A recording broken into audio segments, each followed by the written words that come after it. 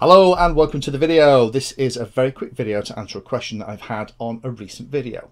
Now that video was talking about how to copy model memories between radios, and you can do that without too much problem if you use OpenTX Companion. But a couple of people have asked, well hang on a minute, what about rebinding and things like that? Do you have to rebind, or can you have multiple radios all that can control the model at the same time, so you don't have to have different models for different radios and vice versa? So I've just been testing it here and let me show you what I've found. So first of all, let me show you how it works before we get into too much detail. So this is the radio that I'm actually using with this model. So this is a Sonic model AR wing. I've just installed a new stabilizer in it. So that's a video that you'll be able to find on the channel. So now let me just plug this in. RSSI critical. There's the stabilizer initializing. There we go, receiver's connected.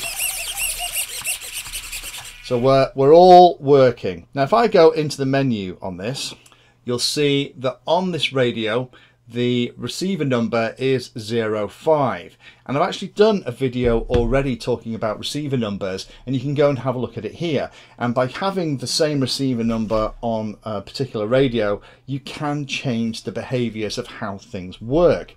So the question for me here, I guess, is, well hang on a minute, I've copied the model memory from the X-Lite onto the other radio.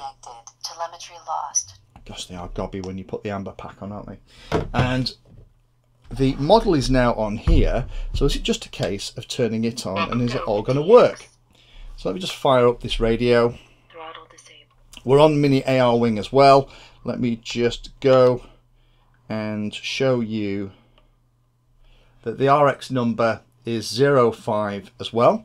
So if it's all going to work as I plug this in, we should be able to take control. So hopefully you can see that's red light is the receiver. That's the initialization of the gyro. You can see that the gyro is flashing red because it hasn't got any link. The X4R is flashing red, there isn't any link. And that's because this radio isn't bound to the receiver. So what seems to be happening here is that the bind is not only related to the RX number that I've already talked about in another video, but also to the radio itself.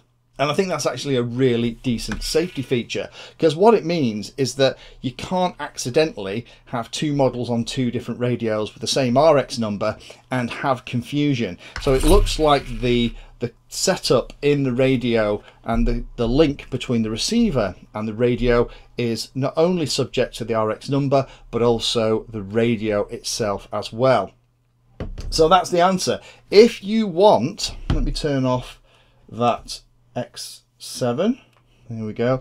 If you want to copy models across, then you are going to have to rebind on the new radio. There we are, we're connected. And it also means that if you try and use multiple radios with the same model, then that won't work either. It'll only bind to one at once, which actually I think is the safest way to do it. And this is something that I've actually learnt because I've never tried this before until I had those questions. So thanks to everyone that asked. Thanks for watching the video and watching right to the very end. You can find me in all the usual places on social media. And if you like the video and like what I'm doing here, then hit the subscribe button and hit the bell notification icon too. If you really like what I'm doing, you can go the extra mile and become one of my Patreons for access to me directly for support, and also giveaways and regular updates too. If you're looking for particular content, then check out the playlist. I organise all of my videos into playlists, so if you're looking for a particular topic, you can find everything here. If it's called Introduction To, it's designed to start very simply and build on that simple introduction to teach you all about it. If it's called For Beginners, then that is really aimed at people who are brand new to that part of the hobby. You can also search on YouTube for anything that you're interested in using the search function at the top. So iNav Painless 360 will find all of my videos and even the playlist around iNav. So thanks again for watching and happy flying.